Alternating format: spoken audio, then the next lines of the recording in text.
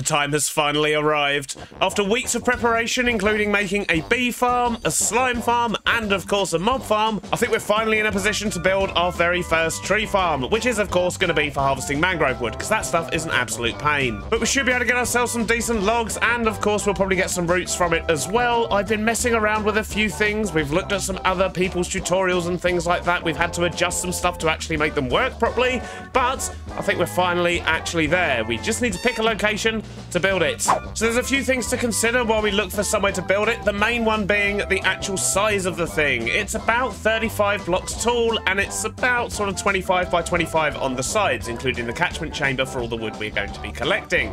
And that means it's going to be pretty big. It's going to be pretty massive. And I think if we were to build it on this island and then try and hide it, it's going to look a little bit out of place, because the building to hide it is going to have to be even bigger than the tavern itself. So with that in mind, let's go do a little bit of exploring, and I think I know what I'm looking for. Ideally, somewhere where we can hide half the build underground would be ideal. So we need a big hole. So there is a hole here, but that's nowhere near big enough to actually hide much of the farm at all. And in fact, we did go exploring down there during a stream not so long ago, and we found something quite interesting. But we'll save that for later in the episode. For now, we have other priorities. We've done way too much procrastinating about this farm as it is. But I think we're still going to need to go further afield, because this area here I do have plans for. So let's see what's on the other side of the village. Maybe we can even hide it inside the mountain. That would solve all our problems with trying to hide it, I suppose. I'm actually up here just behind our village. Well, I say our village. We haven't actually done anything with that one yet. Our island is just over there. But there is quite a decent sized hole here. And I reckon if we were to do a little bit of work, we're probably going to need to make this hole wider, about 10-15 blocks wider, which means there's going to be a whole lot of digging. But we should be able to sink down a good portion of the farm into this area. And that means we're going to have less to hide on the surface. So with that in mind, I guess the first thing we're going to need to do is just clear the trees off the top here. We're going to measure out how much space we actually need, and then we're going to get digging. Still without a beacon. I mean, I could go out of the way to go get a beacon, but I'm too scared. I'll do that later. A good few hours later, and a good few tools as well. We've had to make and combine many pickaxes to get this done, but it's finally done, and it's just a massive hole.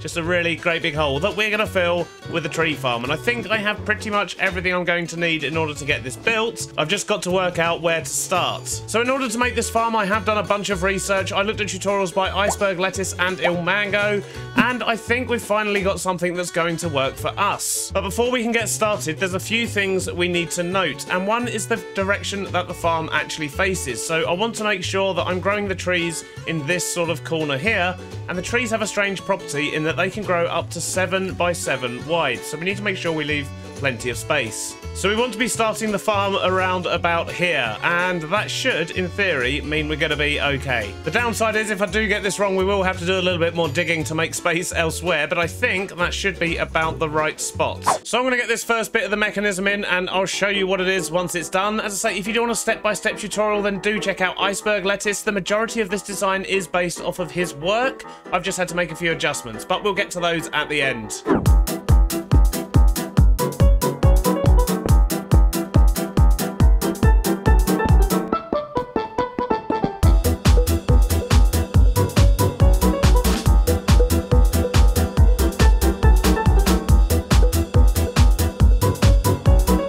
So we're making very good progress over here. We've got the timing mechanism in, we've got all the bone meal loading system, and of course the dispensing system as well. And when we're using it, we'll actually be standing here. And then we've got this big tall column of stripped wood, and they are there to prevent the bee nests from spawning in, which is why the orientation of this farm is important. You must make sure that north is that way, or at least the logs that are going to block beehives are on that side, because bee nests will not actually spawn on this side, and this is where we're going to be sending things through, and of course blowing them up. So the next thing I need to do is actually to build up the flying machine, and it's very, very big, it's very, very complicated, and I'm not even going to try and explain it.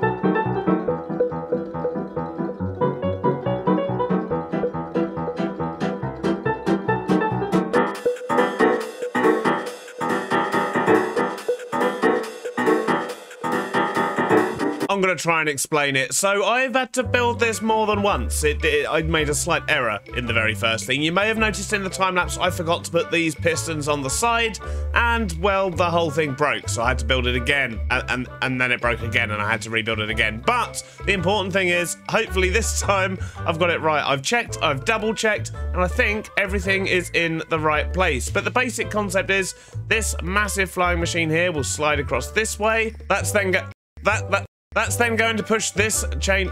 I'm sorry, we seem to be having some technical difficulties. That's then going to push this wood here out of the way, and then it's going to push all the trees forward by nudging these. And then this machine over here just sort of returns everything back to normal.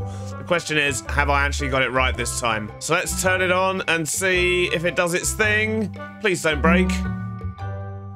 Okay. Well, that's good. The whole machine this side came back in one piece. Now the question is this side here working as well? Which, it looks like, it may well be. So if you can see what's happening, the flying machine goes across, pushes this block here, which will actually push all the tree blocks across.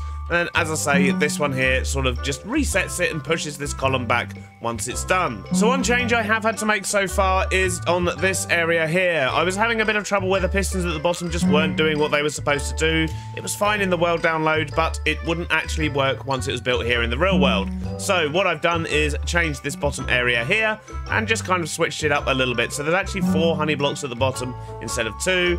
And yeah, these pistons are a little bit higher, but it does the job. It does seem to work.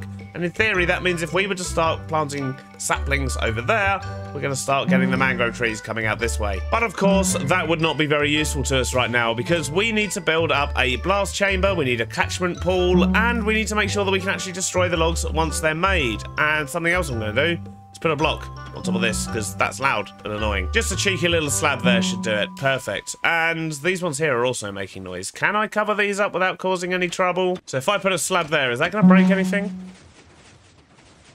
Okay, I've literally just broken everything.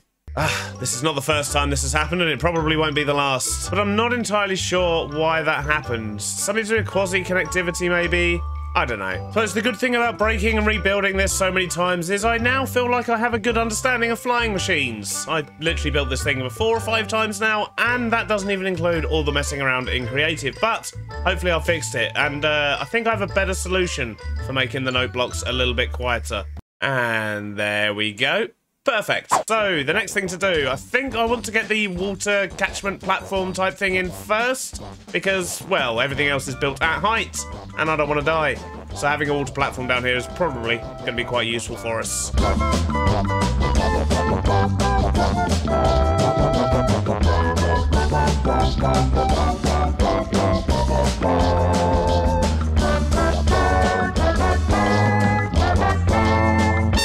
Our water catchment tray is now in, and I've also put up a wall here just to stop any logs from sort of flying into the mechanism over on that side there. And I've just taken a dip in the drink. That's not what I intended. So we've got the main workings of the machine, and we've got the catchment platform, but we have no way to destroy the wood currently. So the next thing to do is to get a couple of TNT droppers at the top. We're going to have one on each side, dropping at different heights, because this thing can get quite tall. Although it does appear that we're completely out of observers, and there's a couple of other bits and bobs we need, including the TNT itself. So we're going to head back, we're going to pick up what we need, and hopefully when I bring you back in, we'll have a couple of working TNT droppers. A few minutes later, and I think I've got the TNT thing built. I've just got one thing I need to do before I turn the machine on, otherwise it's all going to blow up, and that's certainly not something we want. So let me go across, and what I need to do is just open that gate there. Perfect. So this TNT duping machine is actually from an old mango tree farm tutorial, which is one that I have built before. I know it's reliable once it's actually working, so hopefully I've done this correctly, and well, let's test it out, shall we? And if it is all working fine, then we're actually going to put in a second one on this side, slightly higher up, just so we can destroy all of the wood as it gets generated. So let's go switch this thing on, and in fact, in regards to the on switch, I've actually moved it now. If I just punch this, that will turn the whole machine on, and hopefully This isn't going to blow me up. Let's find out. But it looks like it's working, and it's also punching a slight hole in the side here, but I don't see that being too much of an issue. We'll just let it run for a little bit, see how much of the glass here it actually destroys, and then we can always replace those bits with something else. So it does appear that all the missing glass is in this strip here, so we might just replace that strip with obsidian, but we'll get the other one built first. We'll run the farm for a little while, and we'll see how many holes we end up with. We might have to rethink that glass shield a little bit. The second TNT dropper is in, and as you can see, I've tested it a little bit. It does seem to work. I did actually record a whole bit for the last few minutes, and well, turns out I didn't actually record it. I was just talking into a mic that wasn't recording at all. But if you have a quick look at this little replay, there we go, look, see it going? You can see that the farm is now working. However, there is one slight problem, and that problem is fairly minor in the grand scale of things. It's a lack of propagules, because this farm, it doesn't really collect things from the leaves, it doesn't destroy the leaves, so it doesn't produce its own propagules, at least not many. It drops them on the floor occasionally, but that's not a problem because, well, mangroves have a special thing, don't they, where you can actually get propagules from the leaves themselves. So I guess we need to design ourselves a quick little farm. And we've got some space down here in which to put one, so hopefully that won't be too much of an issue. I am very excited though, because that first little run managed to get us almost a stack of mangrove logs and a couple of roots and one propagule, but it mainly is about the wood here, so this is good. This machine actually fit in the hole quite well as well, to be honest with you. I haven't got too much to hide and to cover, but we'll put a building on top at some point. But let's get our priorities straight first. Let's see if we can get ourselves a propagule farm up and running. We're going to need to go grab lots of bits and stuff and things for this though, so homeward bound. Now, what do we know about propagules? We know that if we have a leaf and we bone meal it, we can get propagules. In fact, what we know is that you have to bone meal... Okay, you have to bone meal the leaf at first, and then you have to bone meal the propagule itself. So I guess we're going to need a couple of dispensers, aren't we? So if we were to have that as our collection system, what we're going to need is a dispenser that will shoot at a leaf and another one that's going to shoot at the propagule. If we have a couple for the bone meal, then that way we're actually going to be getting them twice as quick, I guess. And how are we going to destroy the propagule? I guess we're going to need to use a piston. Do I have any pistons? I do have a piston. We certainly didn't want to be using a sticky piston, so let's put an observer there and a piston there. So in theory, this is the sort of core of the machine. We've got a dispenser to shoot at the leaves and give it some bone meal, and then we've got two more dispensers to actually make the propagule big enough. What we're then going to need to do, of course, is put this on some kind of a timing system. So I guess I'm going to spend a little while messing around with redstone now. Let's make some space behind it. So we can probably use a system like that. Will that actually do this one as well? It does. Okay, cool. That will fire both those dispensers, and then we need to fire this one here as well. Can we get away with just putting a redstone dust here? Oh, look at that. I'm a genius. What we also need to do is make sure we can turn this on and off. So maybe if we just put a sticky piston, not quite there, put a sticky piston there, we should be able to just lift that up and down to turn the machine on and off. That's simple enough. And what we also need is we need to fire this piston, but we need to make sure that there's enough time for the propagules to grow before the piston fires. So, I don't know. Maybe let's make a little timer down here. We're just going to be guessing on a timing for now, so maybe just something as simple as that. And then we're going to need a way to turn this on and off, so an observer down there with a slime block on top should do the trick. And we've got all the redstone wired up around the back, which I think should be fairly straightforward. That appears like it's going to work. Okay, it seems to be working. I think I've got my timing okay. I can probably even speed it up a little bit down here. And that seems to be doing the trick. We are collecting some mangrove propagules. We've actually got 30 already. And round the back here, we also invert the signal, which makes a little clock round the bottom here. So we've actually just got an observer down the bottom there, and every time that this piston goes forwards or backwards, it will kickstart this clock. So if we turn that off and then on again, you'll see how that works, and that rotates around, which fires the piston. So yeah, it works. There's probably much better ways of doing this, but this will definitely work for us. I do, however, need to put some glass on the front there just so the propagules don't go flying around everywhere, and then of course we need to make it look good, because currently it does not. In fact, we've got a massive area we need to make look good, so for now let's just make sure this thing is going to be working. And do I have any more hoppers? I do. In fact, I'm wondering if we even need the second dispenser. Let's just put some bone meal in here, turn the machine on, and see how that does. Oh, we need some bone meal in the top as well. That would be helpful, wouldn't it? Okay, so we don't even need the second dispenser, which means we can get rid of that, and that's going to solve our bone meal issue, because it means we can actually load up the machine now. So if we just have a chest here for loading the bone meal into the top one, and a chest here for loading bone meal into the bottom one down there, in theory, we can actually just crack on like so, and let's see how we go. Brilliant. And we can actually see what it's doing now. This bit of glass actually stopped us from being able to see the particles, so this is good.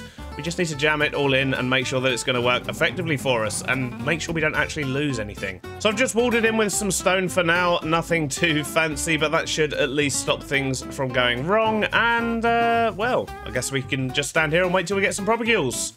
Actually, I should probably put a lot more bone meal in these things first. So I've put about 6 stacks of bones into the machine spread across those 2 boxes. Let's just see how much we actually get from this thing if we leave it running.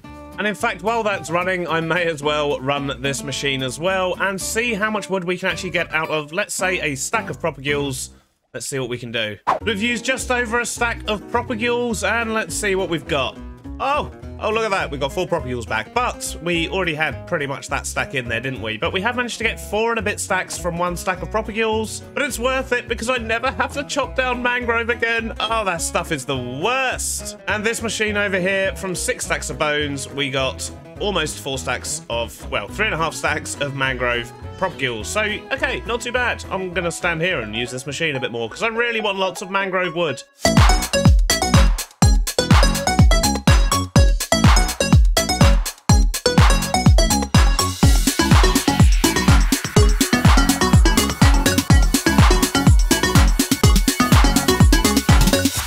So I've just used all of those propagules and we have got, look at that. Oh, this is amazing. So we've managed to get almost a chest of mangrove. In fact, that one's missing some. So we've managed to get almost a chest of mangrove wood with, what was that, 3.5 stacks of mangrove saplings. So that is good going. I am pleased with this, and as you can see, we do get the occasional sapling back that drops on the floor, but most importantly, it works. Oh, I'm so happy. So happy. So the next step is going to be to make this hole look good, because currently it's an absolute mess, and we also need to make sure that we're hiding up the top. We need a decent way to get up and down, so I'm probably going to potter around for a little while. We'll see if we can get this place looking a little bit better, at least more acceptable than just stone everywhere, but I am well chuffed with that. Very happy. Excellent stuff. You ever do that thing where you tell yourself you're just gonna place a couple of blocks and then before you know it, you've built up an entire room?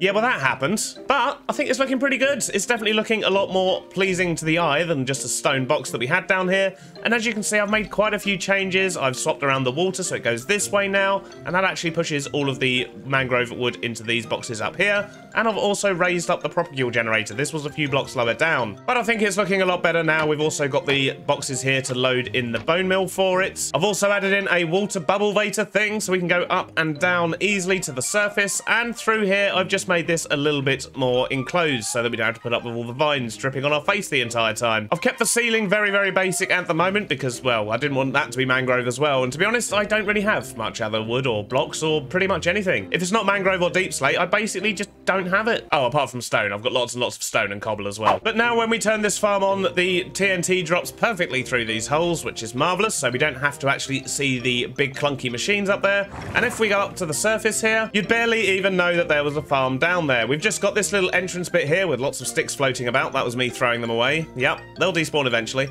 And the only other giveaway is the little bit of terracotta we've got here, which is, of course, sitting directly on top of the TNT exploding machine thing. And the sun's going down, so I'm going to quickly go to bed. And I'm going to eat some food so I don't starve to death. Jeez. So with the interior of the farm looking good, the next step, of course, is to make the surface here look good and actually show that there is something here. And I think some kind of a logging camp or something would look really good up here because it is on the outskirts of this village down here and it's far enough away from our island for this to be essentially a tree felling area. And what with this in here being a mangrove farm, that does make perfect sense. But sadly, that's going to have to wait for the next episode because we're out of time here. I hope you have enjoyed it and I'll see you all on the next one. Bye now.